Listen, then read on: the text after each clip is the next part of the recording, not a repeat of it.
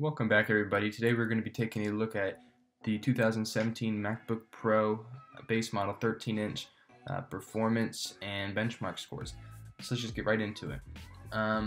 Taking a look at Geekbench for CPU benchmark. This year's MacBook got a 4,422 single core and a 9,525 on the multi-core. Now the single core, that is 13% better than last year's 13-inch and 19% faster on the multi-core.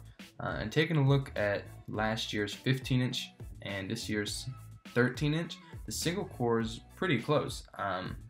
They're almost on par with each other. And the multi-core though on the 15-inch just blows away 13-inch, obviously because you got the 2 extra cores in the i7. But I was surprised to see how close the single cores were. Moving over to OpenCL Geekbench 4, the 2017 got a 29,343, while the 2016 had a 27,596. So that is a 6% increase in performance over the Iris 540 and the 640.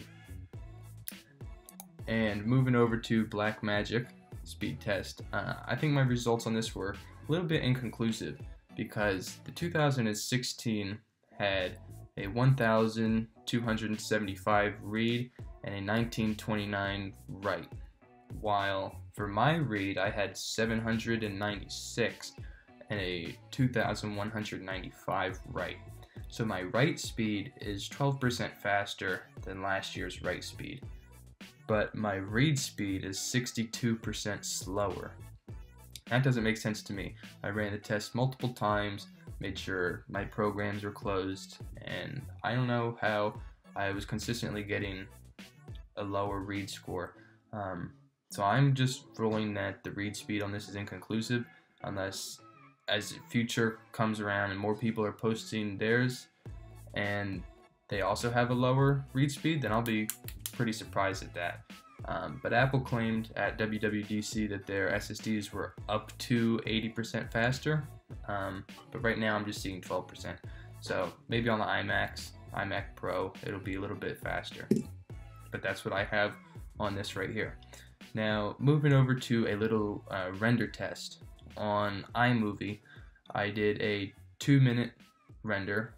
It was a video in 4K, shot at 30 FPS. And there was music in there.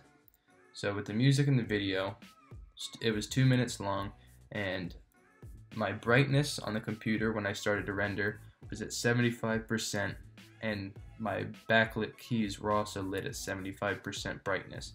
I had 100% battery, and it took the MacBook 5 minutes and 10 seconds to render the 2-minute video, and I lost 0% battery.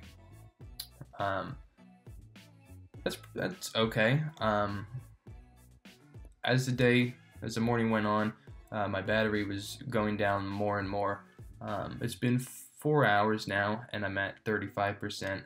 But I've been using Photoshop in there too a little bit. So the battery isn't terrible, but I would say it's decent. It's going to get you through your day as long as you're not, doing all these crazy intensive things on it. But that pretty much concludes this video. I will be posting gaming benchmarks and my review shortly, upcoming days. If you guys have any games you want to test, if you're considering getting this new MacBook, be sure to drop a comment with it down below. I've already got a few games lined up. I might have to divide it into a couple videos, but be sure to drop it. I do read all your comments, and they're much appreciated with the feedback you guys give me. So be sure to subscribe if you want to catch these upcoming videos, and I'll catch you guys on the next one.